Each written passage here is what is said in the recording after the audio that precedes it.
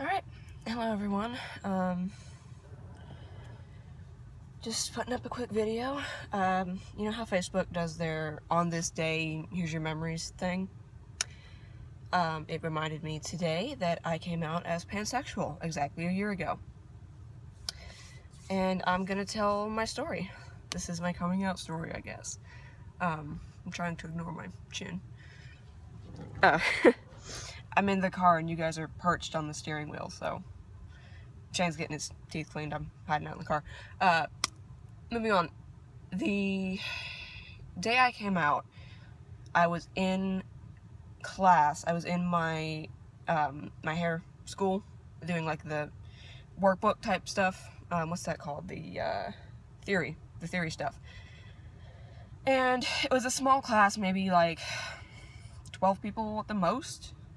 Like 12 or 13, not many. And, you know, we live in the South. We're like deep South, Georgia kind of South. And, excuse me. And so, of course, you know, people, when people are that similar in a small room and they've got free time, they're going to talk about things. And they were talking about a lot of things that I personally did not agree with. Things like, you know, gay marriage and transsexual people and just really ignorant shit like that. And I got annoyed, and as I tend to do, I put up a post on Facebook saying, sometimes I wonder if I'm the only non-straight atheist left-leaning person in this class. And then my sister commented, what do you mean non-straight? And so I said, you know, I thought you guys knew. Like, I thought you figured it out. And she said, no, we had no idea. Why are you telling the internet instead of us? And so I said something along the lines of, fear of judgment and bullshit, perhaps? And then she got really mad at that. So, I talked to her on Messenger for a little while, and then I said, you know what? Fuck it. I put up a post that says, you know what? Fuck it. I'm not straight. At all. I am pansexual, which means that I can feel attraction, either romantic, aesthetic, or sexual, toward anyone, regardless of gender. Male, female, you know, trans, even though that's not really a gender. You know, people who don't have a gender, people who are intersex, things like that. It doesn't matter what's in a person's pants. To me, what matters is what's in their heart. And I put that up. And, I sat, and I waited. It's hot in here. I sat and I waited for, a response. And, a couple of people commented, you know, they were really supportive. One of my cousins, I forget who, said something along the lines of, oh, but I thought you were married. I'm like, yeah, I am, but what does that have to do with anything? And she goes, oh, no, I didn't mean it like that. I'm like, okay, then what did you mean it like? You know, because some people will say, like, you know, like some people, if they hear that someone in a straight-looking relationship is bi or anything else like that, they assume that they're a cheater, which is bullshit. Seriously? Now, I don't know if that's what she was saying, but that's kind of what it sounded like to me. But anyway, she dropped it, and, you know, a lot of people were really supportive. You know, I talked to my sister, I talked to my dad, I talked to Shane, and I did not hear from my mother for a good almost 24 hours. And I see you looking at me over there. I spent a good, probably from the time I posted till I went to bed, and from the time I woke up till I finally called her, I was freaking out. Because, you know, I love my mom, and she's very open-minded, but at the same time, I think what was stressing me out was that I kept trying to call her, and she wasn't answering her phone, which is something that happens once in a while, but she didn't answer her phone, like, after 5 or 6 calls, which is not like my mother, so I assumed that she was pissed at me for something. I would assuming that it had to do with what I had posted. And so I'm freaking out. I'm like, fuck, what's gonna happen to me? And I'm freaking out. I'm texting Dad, I'm texting Miranda, I'm like, please tell Mom to pick up her phone.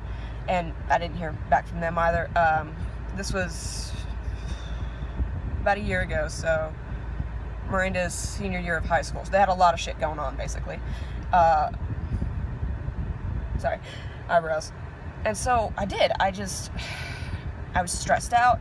The biggest thing for me was not exactly what my family would think, but what Shane's family would think. Because if you don't know, his relatives are good people. They're very nice. But as far as worldviews and like politics and shit like that goes, we're on opposite ends of the spectrum. His mom is battery low. Shit, turn it off.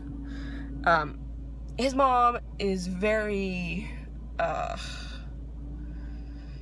you know, she's Catholic, she's conservative, she's Fox News, a person like that. And, it's really fucking hot in here. I'm gonna have to wrap this up.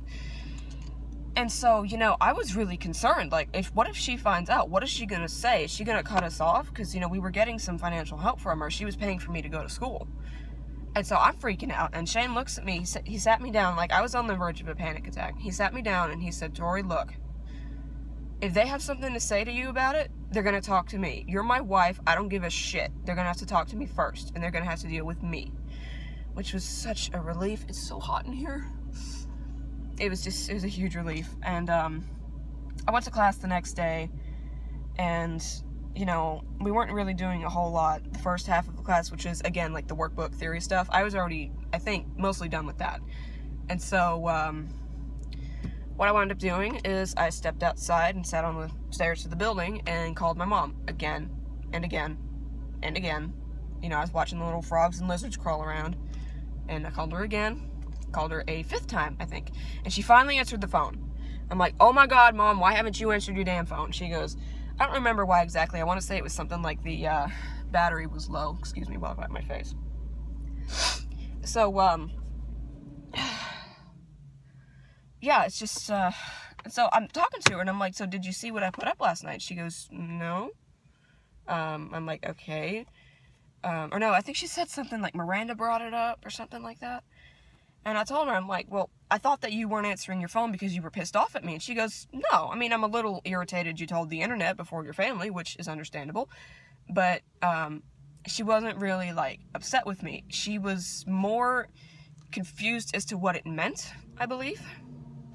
And so, you know, I told her to look at it this way.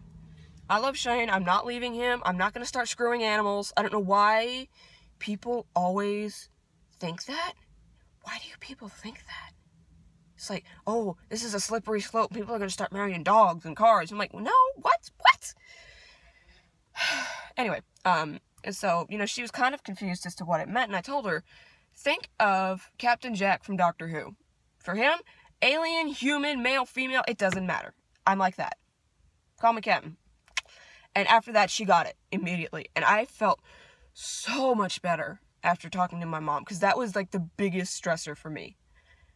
But yeah, so that's basically my story. It wasn't, you know, crazy, dramatic, whatever, because I had, I'd kind of hinted at my parents that I was bisexual before, and, the thing about me coming out as pan is I didn't realize that there was a word for it.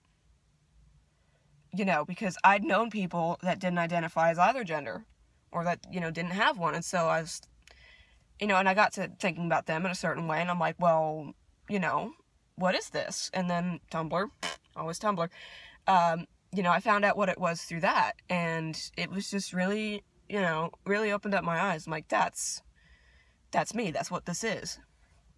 And so, that's basically it. Not dramatic, not stressful. I didn't get thrown out of the house. I didn't, you know, have anything seriously bad happen. And I'm very grateful for that, because I know that there are people out there who go through such terrible things when they come out to their families. And that's not fair. That's wrong. And I really, really feel for you guys.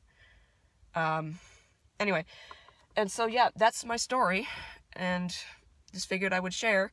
I'm sweating. It's been 10 minutes. And my car battery's actually almost dead, so I'm gonna go back inside and wait for Shane to get his teeth finished up. Alright, thank you guys very much for watching. Like, share, you know, tell your own stories in the comments. I'd love to hear, you know, what you guys have gone through and stuff like that. So, yeah, thank you very much for watching, and I will see you in the next thing of whatever I make, which I'm not sure what that will be yet. But anyway, bye.